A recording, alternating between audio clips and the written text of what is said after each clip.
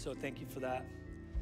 And I have a message to share from 2 Chronicles 10, so I want to get in. Anybody ready for the Word of God today? They showed up hungry. Let's get into it. Lord, thanks for your Word and the power of your Spirit. When the Spirit and the Word combine, there's power. And I pray right now, I pray Todd Doxzon would be out of the equation. I've showed up by faith to deliver your word. It's your word. And there's many that have showed up here and online. They're ready to receive from you. Help me not get in the way. For those of us here that need to be challenged, I pray we'd embrace and lean into the challenge. Those that need to be encouraged, I pray encouragement would just fly from heaven through this microphone into hearts. There'd be a holy download. And every single one of us would walk away different, changed in one way or another, drawn closer to you for your glory. In Jesus' name, amen. Amen.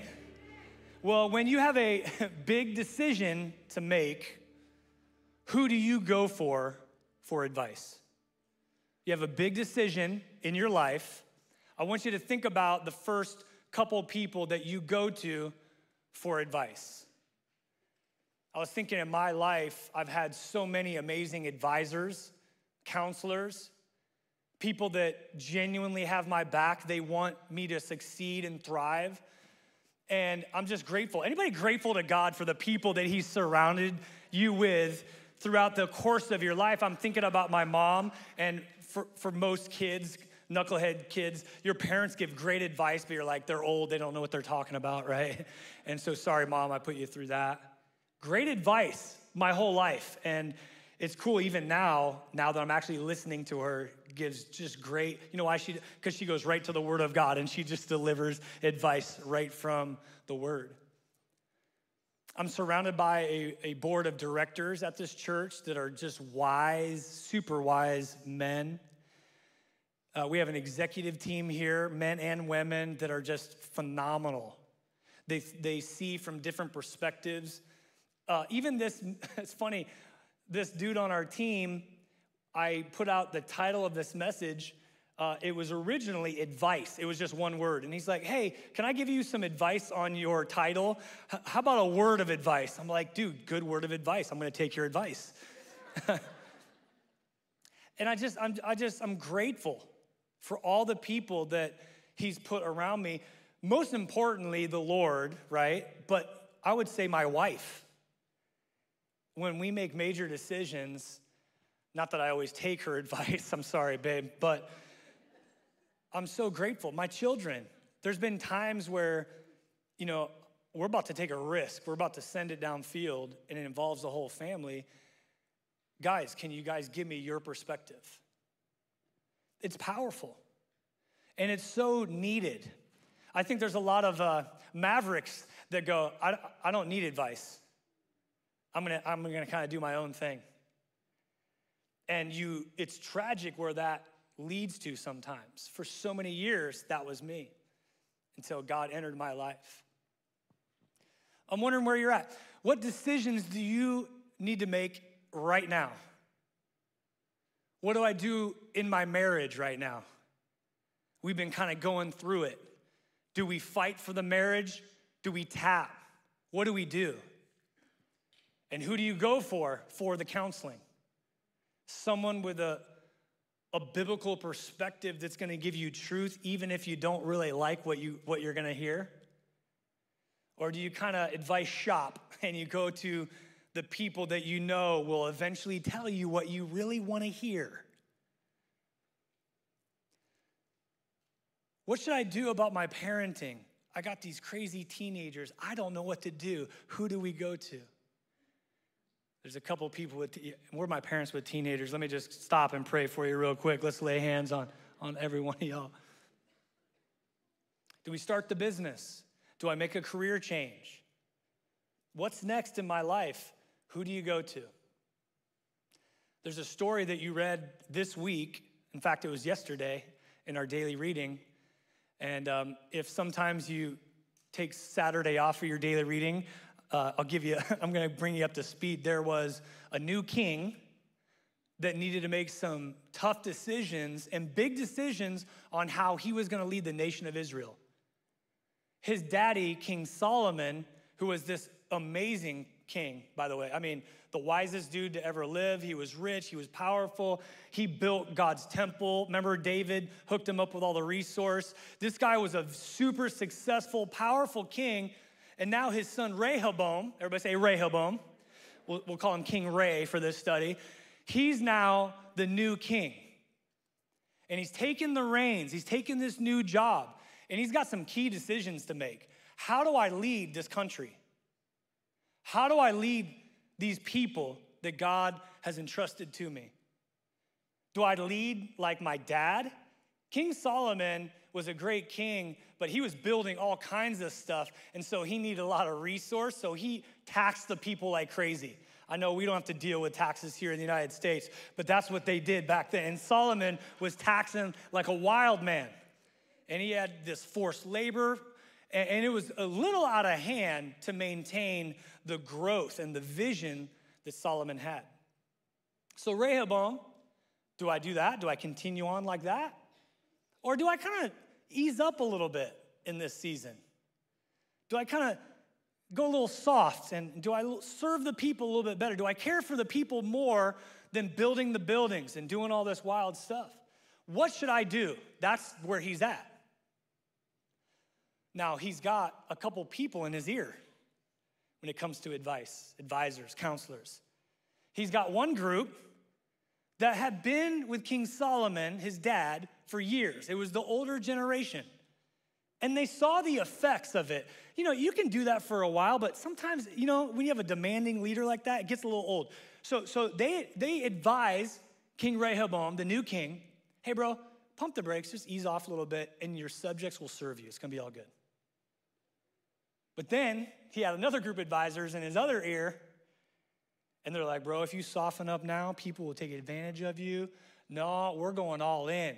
You thought King Solomon was bad? We're going to up the ante and make it even more harsh. We're going to tax them even more. So here's the picture. You're the leader, and this is just a good picture of you and I, isn't it? When we are making decisions, we have a couple people in our ear. We got some counsel that's not biblical. It's kind of like, you know, kind of opinion, kind of let's do this. And then you get someone else in your ear that sound biblically. Hey, man, you probably should pump the brakes, do this a little bit. And I've been in this situation several times. I wanted to give you a picture of this practically. Recently, well, really, for the last 12 years, I've had this kind of a dream job on Thursday nights. And I commentate on high school football on this TV program the last 12 years. And recently, ESPN called. They heard about my awesome work in high school games. I'm just joking with you, by the way. But randomly, like somehow, miraculously, ESPN calls me. They're like, they called and they said, we want you to do Iowa State's first game as a color commentator. I'm like, are you kidding me? Like, pinch me. Like, this is a dream job. I love it. So you'll see it. I took a couple of pictures of it. And so this is my buddy Mark. He was the play-by-play. I actually had to wear a tie. I never do that. I don't know what I was doing there. And there's a picture of it before. But notice the headset right there. And I wanted to draw your attention to the headset because when you are announcing a game like that, there's someone in a truck, and they are the director. And so they know the entire program, when you're going to go to a commercial, when you're going to have different graphics that are going to come up on the screen, what you're about to talk about next. So there's a director in your ear the entire time. And I've had good directors and bad directors. I've had directors that knew exactly where we were going, well prepared, articulate, smooth. And I've had also unprepared, chaotic directors. And for this one, I've never had a better director. This lady, she was so smooth. She was just like, and we're going to go to commercial in 5, 4, 3, 2. And she'd be like, now we're going to come out of this commercial, and we're gonna have this graphic up on the screen. And she was just like this the whole time. This director in my ear. I was like, oh, dude, I know what's happening next. This is great. She's in my ear. And guess what? She set me up for success. I've had some other directors, though. I don't know what the heck we're doing. Just wing it.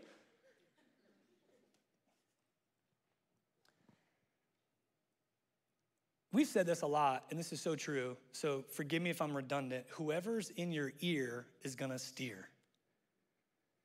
And this is not just music and media, but your mentors, your counselors. Who you and I consult with, there will be a result of who we consult with. And the question is, a couple things. A, what decision do you need to make right about now? And B, the people that have been in your ear, where has it brought you thus far? Specifically for those of you that are on your way to giving your life to Christ.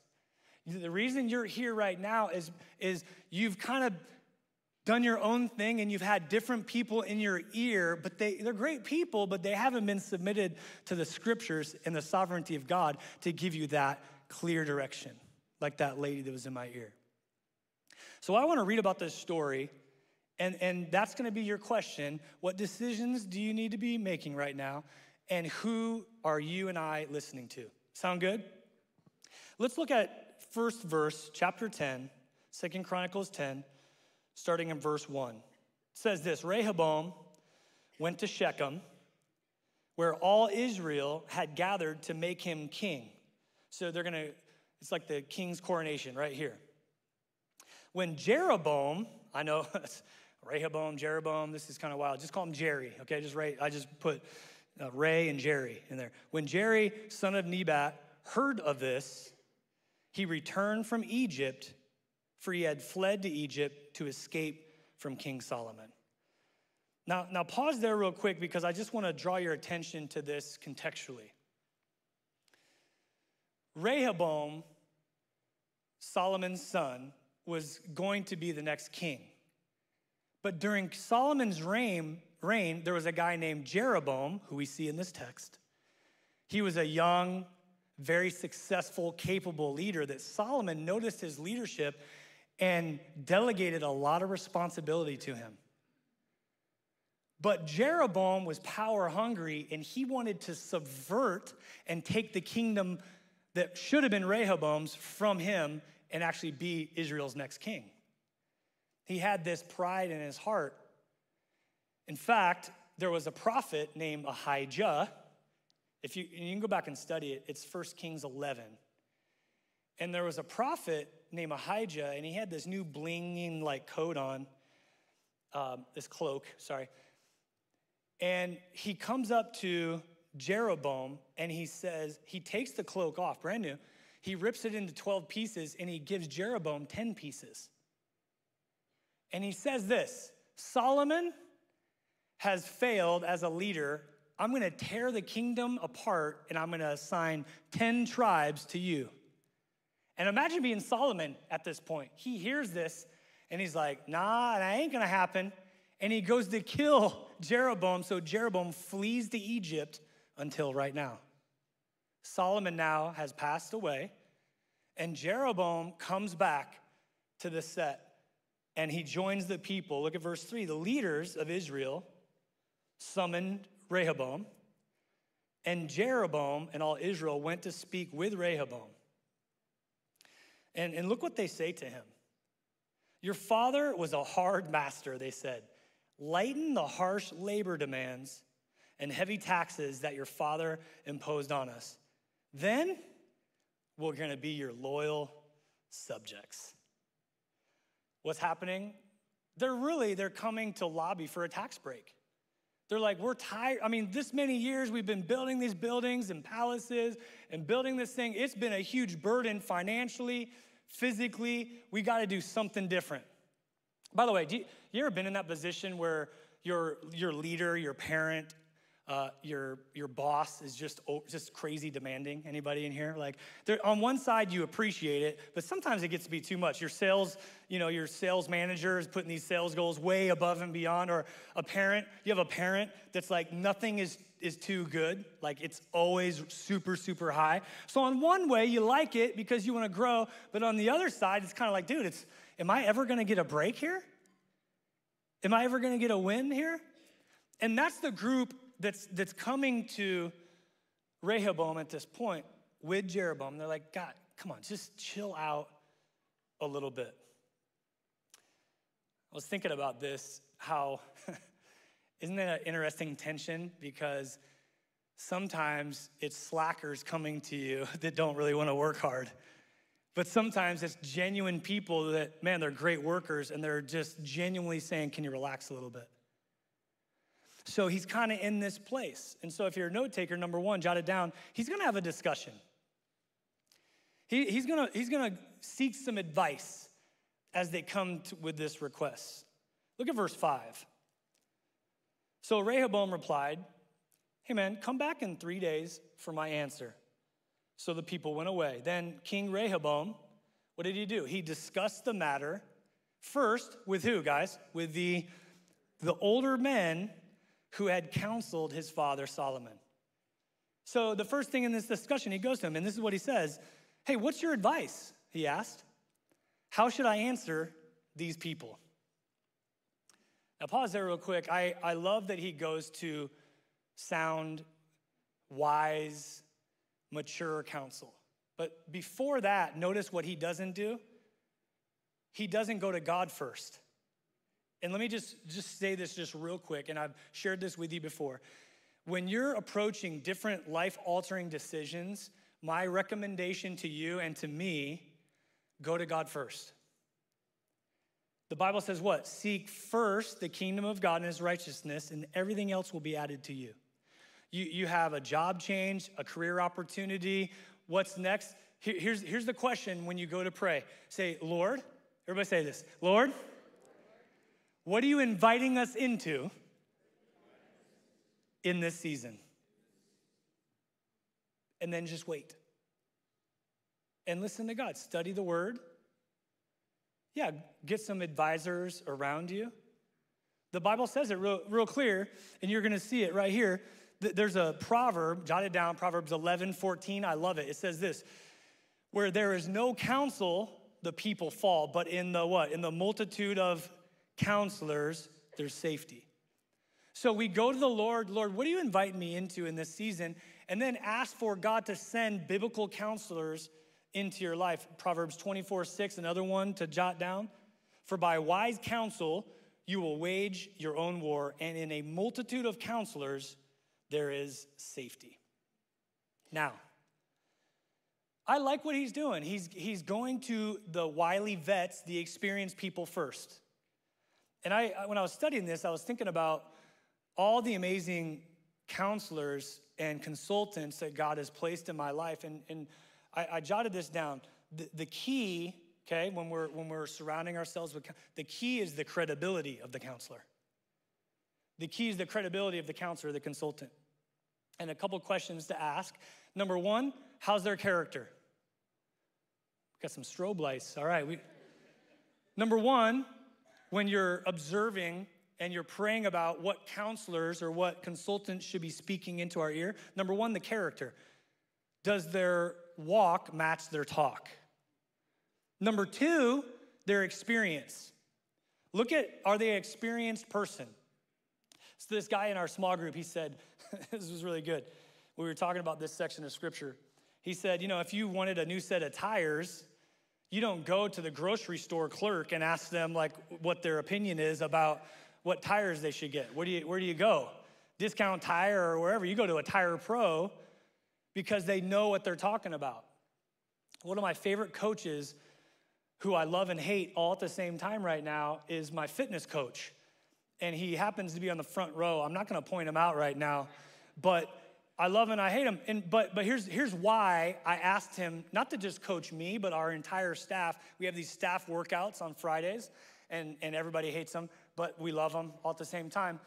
But when you bring someone in your ear, when you bring someone to advise you that has the character and the experience, this is the type of guy you're talking about. You know, if you go to the dentist and you walk in, he's like, hey, you know, he's got some snaggle tooth, like, I look at my coach, I'm like, that dude, okay. His walk matches his talk, his experience. I've seen him consistent. When I show up, he's like, let's go. I got energy right away. That's the type of consultant that I want on my team. That's the type of coach that I want speaking into my ear. And so here's your question. The people that are surrounding you and speaking into your ear right now, look at their life. You know that wild Uncle Larry that thinks he knows everything about everything and trying to give you advice? Look at his life. Or Aunt Bertha, it's talking about, oh, honey, I'll tell you exactly what. But yet, you don't see the track record. Be very, very careful. I'm grateful. I'm grateful for the parenting advice that I've gotten over the years. I'm grateful for the marital advice I've had over the years. I had a counselor that I met with every other week or maybe once a month for years, who every single time talking about marriage counseling, talking about life counseling, every single time he brought me back to the Word of God. And I miss him dearly. He went to heaven a couple of years ago. I miss him dearly. But you know what? He was in my ear so regularly. It was so powerful. And I looked at his life and I'm like, that's the type of guy I want to be when I'm in my 60s right there. So who is it that is speaking into your life? These older dudes, they're wise. Watch what they say. He comes to them first. This is ear number one that they're speaking into. Verse 7, the older counselors replied, if you're good to these people and you do your best to please them and give them a favorable answer, watch this, they will always be your loyal subjects. Good advice. What are these old, wise counselors saying? They're basically saying, yo, Rehoboam, if you just take care of your people, they're going to serve you with great hearts. And I would just say parents, business leaders, leaders in general, this is such good wisdom, isn't it? Care for your people. Care for their hearts. Serve them. Love them. Such wise counsel. I got this counsel, speaking of one of my favorite counselors in my life for a season. The way he counseled me was through comedy. And I'd be in a really tough season leading the church. This is probably year 4 or 5. And he'd come into my office, and he was our youth pastor at the time. And he would sit down and he would counsel me, and he'd see, man, I'm like overwhelmed. He'd crack a few jokes, and next thing you know, I felt totally different. But then I remember one time we were kind of financially in a place where we wanted to take some risk, but it was going to be dicey. And he gave me some of the best counsel that I'm going to give to you right here. It was so good. And he told me about a time he was leading this ministry called the Hope Center for Kids. And he had this heart to do something in North Omaha to help people, but it was going to take a lot of money to be able to build what he wanted to build. And he was praying through it, and he said that the Lord spoke to him, and God spoke to him, probably not audible, but spoke to his heart and said this. He said, Ty, take care of my kids, and I'll take care of the cash. And I'm like, oh, man, that's good. Take care of my kids, I'll take care of the cash. He was starting to get focused, and I was starting to get focused. How do we do this financially? And it was such a good word to me to go, you know what? Take care of my kids. The people that are showing up, how do we invest in them? How do we care for them? How do we serve them in this season? God will take care of the rest. And wouldn't you know it, here in year 14 is exactly what he's done. As multiple small groups are happening and different leaders are caring for people like never before, God continues to provide in miraculous ways. I was thinking about how this applies to parenting. And I thought I would give a quick word on, where's my parents again in here? Let me just see all my parents, future parents, okay? This has been something big on my heart lately, is caring for our kids. One just quick word of advice, take it or leave it. When raising children, something that is super effective is lead with encouragement and positivity. Lead with that. Now, tons of love, we say this all the time, tons of love, tons of discipline and consistency throughout. But I would lead with love. Someone say lead with love. So here's what happens. If your 2-year-old does one thing right, dude, celebrate it. Bake a cake. Be like, yeah, let's go. Great job. And you affirm good behavior. You lead with that super strong. Your teenage daughter that is 99% evil but does one thing good, I'm just messing with you. Like take her out for some nail date and get her a new outfit or something and be like, man, I just love your attitude lately. It was so good. What are you doing? You're leading with love. You're caring for your kids. And when you make deposits like that, when you need to make a withdrawal and get the rod of discipline out and eliminate your teenager's closet and take it out and just give her one outfit for a while, listen, you've already led with love. You're caring.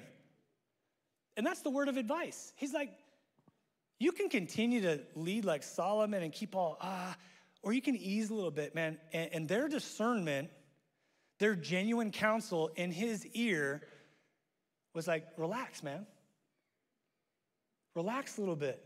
Just care for the people. If you do that, they're going to serve you, man. They're going to give you all their heart. Great, great advice. I wrote in my notes, employees don't leave companies, they leave people. They leave people. So where are we at? Helpful heart, heavy hand. Where are we at? So great advice, but he's going to have some advice in another ear. I want you to see it. Verse 8, but. Everybody say but. Uh-oh. I like butts in the Bible. All right. But Rehoboam rejected the advice of the older men. And instead, he asked the opinion, of the young men who he had grown up with him and were now his advisors. Someone say fumble. That is a major fumble right there. Verse 9, what is your advice, he asked them. How should I answer these people who want to lighten the burdens imposed by my father? Now watch this counsel. Again, these are younger, the hip dudes, the culture, not the old fuddy-duddies. This is the new people. Here's the young men replied, verse 10. This is what you should tell those complainers, those softies who want a lighter burden. My little finger is thicker than my father's waist. Yes, my father laid heavy burdens on you, but I'm going to make them even heavier. My father beat you with whips, but I will beat you with scorpions. Oh, my goodness. Clearly different advice. The old dudes, the old wily vets, they've been around Solomon. They discern the season. Hey, man, lighten up. The young dudes, prideful, that grew up with him, probably a little spoiled, entitled a little bit. Nah, man, tax them even heavier. Heavy hand. And I don't know how many of you would be transparent enough to admit that you have led by a heavy hand in the past. Anybody in here? I know I have.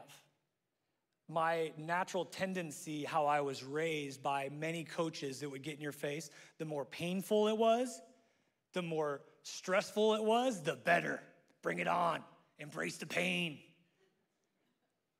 And so for many years, and I still, if I'm really honest with you, I struggle. Heavy hand, helpful heart, heavy hand. Like I still struggle with that. It's a tension. Because on one hand, you don't want slackers just to exist, and get a paycheck. It's like, what? It's like, what are you doing? But at the same time, you don't want to put these heavy demands on people, and they're like, bro, it's not what I signed up for. Anybody? You know what I'm talking about? I remember early on, it's probably year 4 or 5 as well, our staff had a mandatory meeting, and Cap reminded me it was at 5 a.m. I thought it was 6 a.m. He told me it was 5 a.m. And we came together, and we listened to Pastor Chuck Smith teach on the book of Revelation at 5 in the morning. And if you were a minute late, we would shut the door and you had to go back home. Like, who does that? And you had to pay $100 into the kitty that we would then give away in outreach. if you were 1 minute late. I'm like, who does that? Well, sorry, I'm just being honest with you. Heavy hand. And this mom of young kids showed up 1 minute late. I shut the door and said, go home. Who does that? She's probably up all night, taking care of these kids, and now I'm sending her home like, Can you guys just pray for me right now, by the way? Just extend your hand my way. Not a heavy hand, okay? A heart to help me. And I'm like, who does that?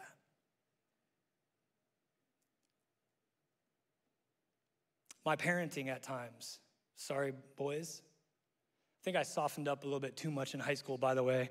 But I was very diligent. My wife would look at me like, why are you so open-handed? Well, okay, so it's the tension. Do you get it as a parent as well? It's like this tension that happens. So what advice would Rehoboam take?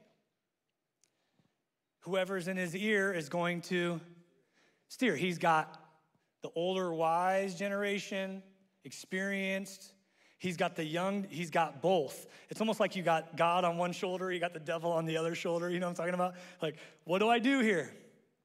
Number 2, if you're a note taker, you can write it down, decision. So he has this discussion. He's trying to discern what to do, and then he's got to make a decision, though. In verse 12, 3 days later, after Jeroboam and all the people returned to hear Rehoboam's decision, just as the king had ordered. But Rehoboam, what did he do? He spoke harshly to them, pridefully, for he rejected the advice of the older counselors, and he followed the counsel of the younger advisors. He told the people this, my father laid heavy burdens on you, but I'm going to make them even heavier. My father beat you with whips, but I'm going to beat you with scorpions. Yikes. The whip was just a leather whip. The scorpion was a leather whip with pieces of like bone and glass on the end of it.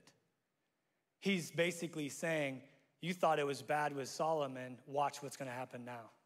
Can you just imagine at that point what the response is from the people getting that word? Oh, awesome. I'm glad we're on your team. I'm just imagining. And I was thinking about, why did he make that decision? And this is just, again, this is extra biblical, so take it for what it's worth. But I think that he had an inferiority complex, and he was insecure to his dad's leadership. And now he's overcompensating because of what Solomon had done. He's like, I'm going to make it even worse for you. And I wonder how many of us have this insecurity, and we're leading out of insecurity as opposed to identity in Christ. And I might be different than my daddy, but I'm just going to be who I am.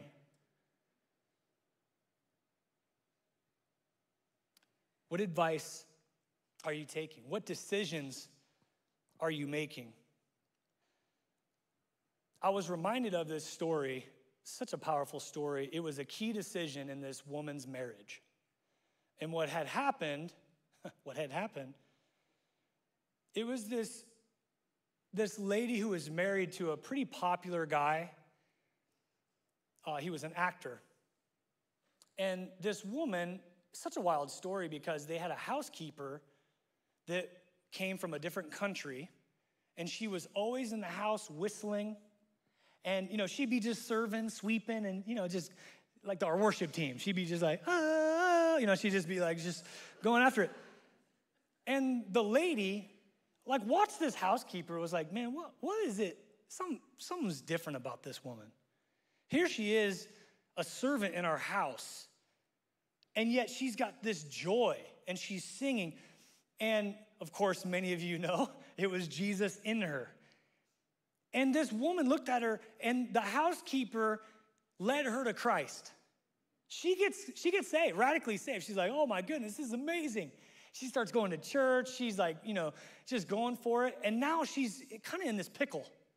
We call it unequally yoked, which means in marriage, sometimes it happens where you have one person that's like, I'm all in with Jesus, like whatever his word says, I'm all in. And then the other spouse, God bless them, they're good people. They just haven't had the revelation of who God is to go all in. So what ends up happening is you have like unequally yoked things happening. You got one going in one direction, one in the other. So talk about big decisions. This woman had a key decision to make. Do I stay married to this Hollywood actor who is an alcoholic and kind of loses his temper? Or do I just split up now, leave him, and go find a Christian dude or whatever to get married? So she's in this place of decision. What is she gonna do?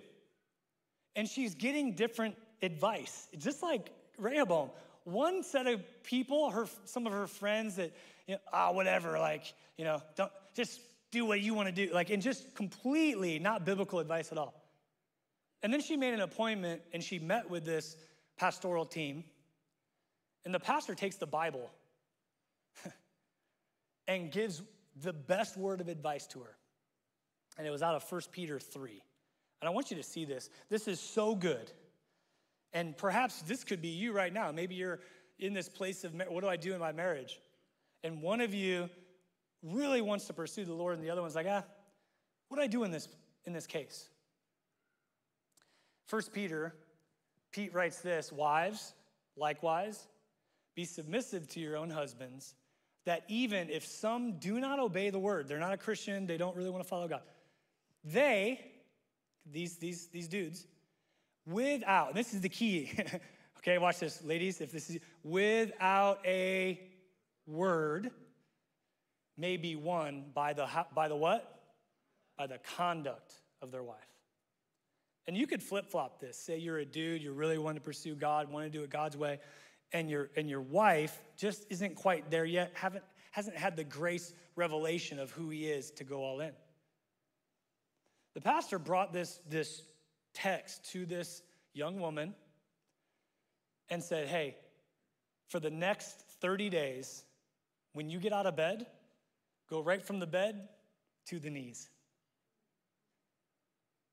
and just pray for him, and then serve him a cocktail, serve him with kind words. Let your conduct, spirit-led conduct, flow through you to change him, to draw him, not reject him.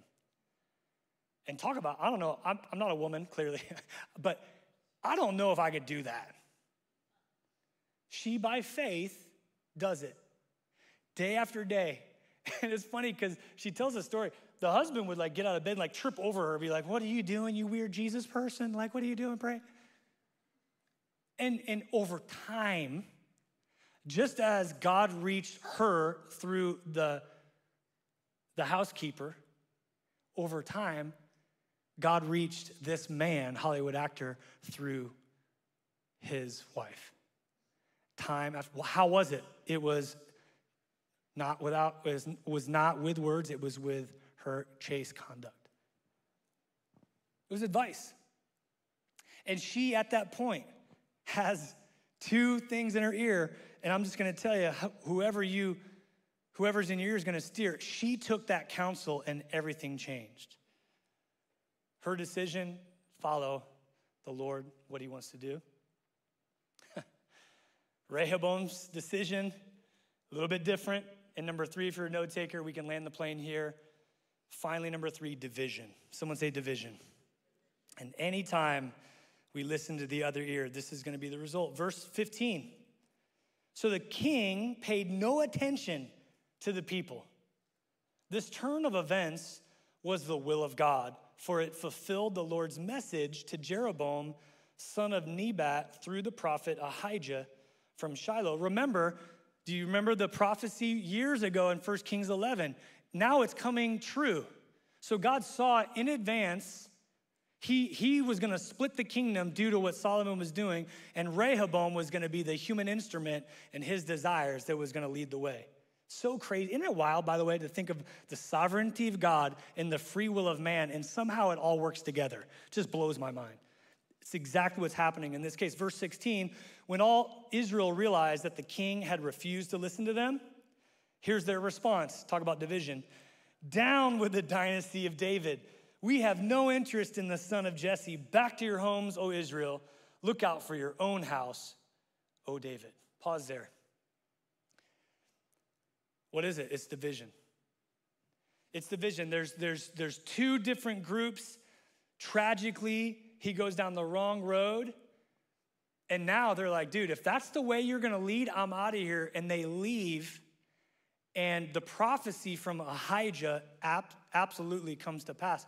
The 10 tribes are now gonna be under Jeroboam. Rehoboam is only gonna lead 2 tribes. And this was the beginning of the division and the collapse of the nation of Israel. A handful of years later, the northern area of Israel is ransacked and taken captive in 722 BC. The southern kingdom, which is called Judah, the 2 tribes, taken over by the Babylonians in 586 BC, held captive, and the entire country is split. And as I was studying this, I'm like, that sounds real familiar to the country we live in right now. Talk about divisive and division. If you really look at it, here's the root. We have some people in our country, and we have 2 different things going on in our ears. One is the culture, the world, the way the truth is. It's kind of relative truth. Whatever is good for you is good for you. And then you have absolute truth. You have God's word that's never changed, that our country was founded upon. And now you see no longer the United States, but the divided states happening. It's exactly what's happening right here. So you say, well, that's terrible news. I'm just bringing reality. And why am I so passionate about this? Because it doesn't have to be that way right here. This church, this community, as we partner with many other churches, as we're not holier than thou Christians pointing fingers at people that haven't had the revelation, but we're embracing people. Listen, we can actually be a force of good, of unity as we move forward in this, as we listen to the right side right here. Amen? Thank you, Lord, for this word. So good, so on time. And I pray against division all across the board. We pray for unity as we listen to the right counsel, the King's counsel from heaven in your scripture, by counselors that are gonna share with us truth, absolute truth. And I pray, God, as us as a group, we'd be Spirit-led counselors as well, consultants sharing humbly your word, which is the best. You made us, you know how we tick, you know how we work best. And so I pray a spirit of humility across this entire auditorium, all our friends online. We want to be a bonding force in this season for your glory. In Jesus' name. Before I say amen, I want to wrap up, if I could, with just a moment of response, moment of asking the Lord, what is he speaking to you? What is he speaking to me? I know he's spoke to me a lot. Is there anybody here, you're a Christian in here, and you have some pretty key decisions? Can you just slip up your hand just real quick? Got key decisions. I want to be praying for you. Thank you for being very good. Thanks, Luke. You can put your hands down. I want to pray for you. God, I know many of us, we're in these interesting seasons of life. What's next? Job-wise, finance-wise, career change, not career change. Where do I live? Where do I move? So many different moving parts. And so, God, we humble ourselves before you and ask for wisdom and clarity. Would you be the director in our ear, letting us know what's up ahead, opening closed doors as you see fit. Bring clarity and unity in our family, in our future. In Jesus' name. Also want to speak to anybody in here. The reason you're here is God is trying to get your attention. He wants relationship with you. At the end of every worship encounter, we give an opportunity to come to Christ, to surrender your life to Christ, to say yes, to believe, to turn from doing your own life and listening to yourself and listening to God. So let's stand together. I want to give opportunity to pray and receive Christ today. If you don't have to absolutely be somewhere, if you could just stick around and be praying, it would mean a lot to me. If you're a Christian here, just begin to pray. Eternity's at stake. Generations are at stake. I made this decision not at a church service like this. I made this decision in my truck in a snowstorm in the middle of a drug deal and a delivery of a sandwich in 1997. And God was knocking at my heart like he is many of you, and he was drawing you in. I had this warped version of Christianity, like you come to Christ, you turn in your cool card, you can't have fun in life. And the enemy just had me wrapped up. But as I sensed God speaking to me that night, he's like, Todd, you got it all wrong. I want something better for you, for your future. And if you're just turn to me, you'll repent, turn from your sin, you come to me, place your faith in me, I'll change your life. And I'm just telling you, I'm living proof of the gospel. 25 years later, here I am. I can't even believe I'm like the last person you would ever choose to be on a stage preaching the good news of Jesus Christ to you here today. It's funny. God's got like a sense of humor. I'm proof. The proof's in the pudding. There's nothing good in me. It's God's goodness, and he's reaching out to you. He's like, just stop trying to do it on your own, man. He wants to take over your life and bless you. So how do we do it here at this church? In a minute, this lovely band's gonna play a song. It'll be a song of invitation. If you're listening online, this is for you as well. As the band plays, the challenge is for you to make your way forward right here, and I lead you in a prayer. The prayer's powerful, it's simple. If it's authentic from your heart, I'm telling you, it's life-changing, eternity-changing. And the prayer sounds like this: God, open up my heart. I invite you inside. I need forgiveness. I believe in you, Jesus. I believe in what you did. I want life change. I need someone else in my ear. I'm telling you, man, everything changes. We don't earn our way to heaven. None of us are good. No, not one. But Jesus, the God-man, lived the perfect life.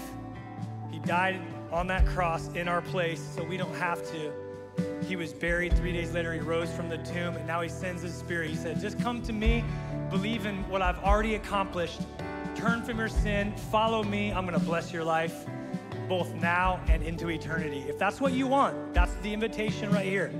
There's no headlocks to heaven. There's simply a hand reaching out right now saying, just grab me, follow me. I wanna speak to you and lead your life. If that's what you want, church prays, as the band plays, you come forward. You come forward now and give me the privilege and honor of leading you to Christ right here at Love Church. November, fall, come on, baby. So begin to pray. God's speaking to you. You come right now.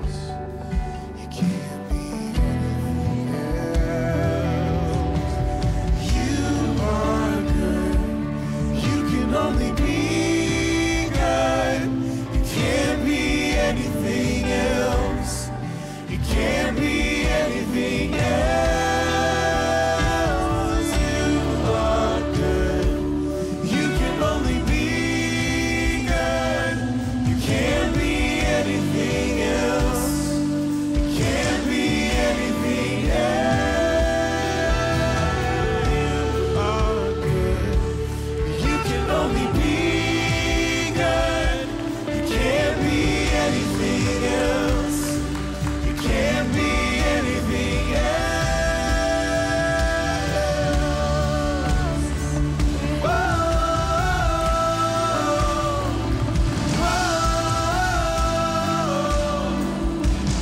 whoa.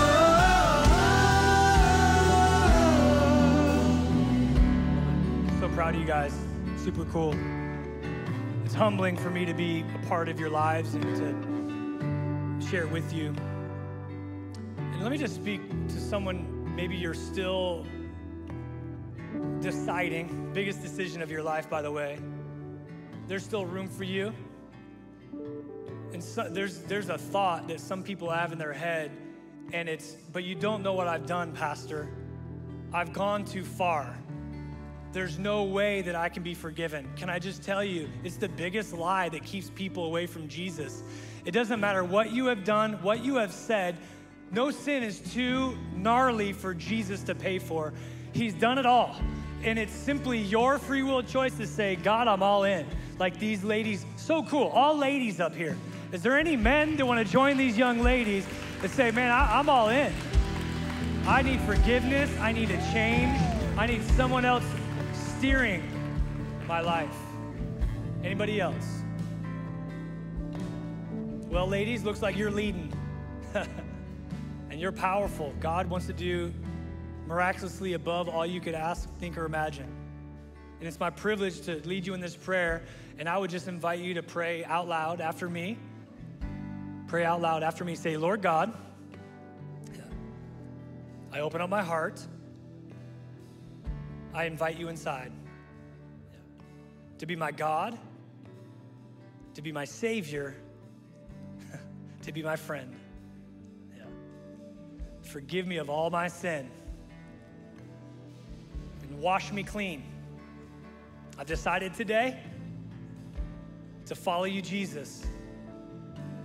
From this day forward, I'm all in. Fill me with your Spirit and lead me in a life of love for your glory and to help a ton of people. In Jesus' name, amen. Amen. Love it. So cool. Listen, before you go anywhere, congratulations. I got a couple of friends to my right over there. All they want to do is give you a Bible and continue to pray for you. So if you want to head that direction right now. One more time, church. Let's give it up for these awesome ladies. So amazing.